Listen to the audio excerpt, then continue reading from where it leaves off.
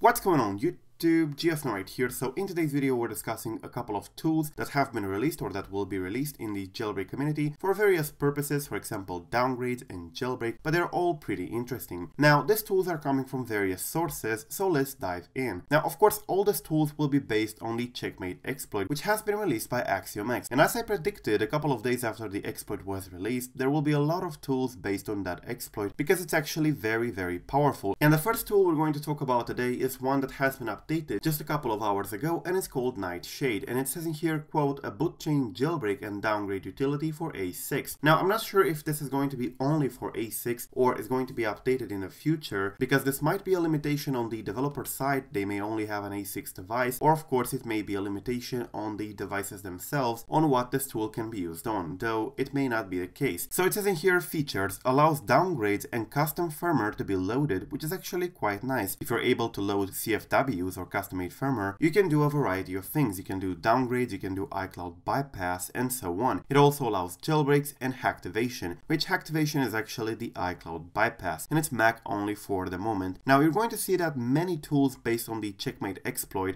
by AxiomX are actually macOS only for the moment. The reason for that is the Checkmate exploit, which cannot be used on Windows or Linux reliably for the moment. Now for Linux, it can be used, however, but development is a little bit different on Linux. You have to do various things in order to be able to create proper programs on Linux that would work with graphical user interfaces and so on. And the graphical user interface development is different on Linux for multiple Linux distributions, so yeah, it's definitely not easy. But anyways, this tooling here is actually quite promising, and the important thing, it's open source. And of course we can see the entire development, because when something is based on a bootROM exploit or a SecureROM exploit like this in here, you would definitely be more comfortable knowing exactly what's inside the code, especially since this exploit can be used and apparently has been used by different companies to do various nasty things, for example to extract data and so on. Now this in here allows you to downgrade and load custom-made firmware, and as I said, this is an important thing if you're planning to do any sort of iOS downgrades or iCloud bypass. Now speaking of loading custom stuff, Ben Murphy posted this in here, quote, iPhone 6 running custom 12.4 kernel thanks to rainsnow, tihmstar, and exploit payload stolen from checkrain. By the way, IBEC uses hex 20 in the look behind buffer instead of hex 0 when decompressing the kernel image. And he posted in here a device loading a custom kernel with no problem, tethered of course, using the Checkmate exploit and of course using tihmstar's rainsnow in here. And tihmstar posted, quote, nice to see my generic lib offset 64 patches work well with the iPhone 6. I only tried it on iPhone 5s, but technically all 64-bit Checkmate devices should be supported. Now why is this important? Well, if you're able to load a custom kernel onto the device and have it boot properly, you might be able to even load a patched kernel in there to allow various things, to disable Amphi and to do jailbreak patches and so on. I can't help but wonder if we're able to somehow unlock the NVRAM, which would allow us to just inject things in there, for example the nonce generators and stuff like that, which would allow us to do proper downgrades in the future. This is actually more of a research type thing, which is important because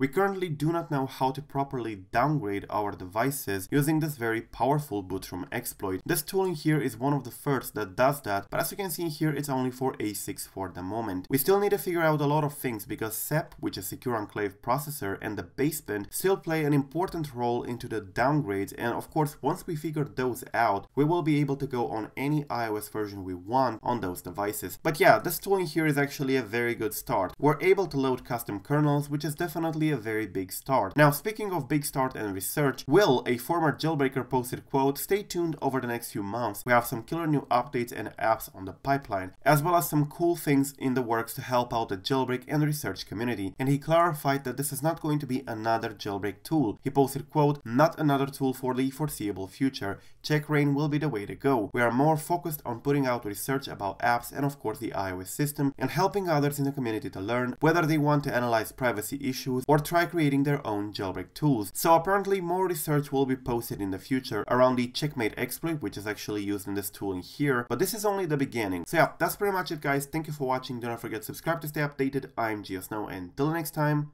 peace out.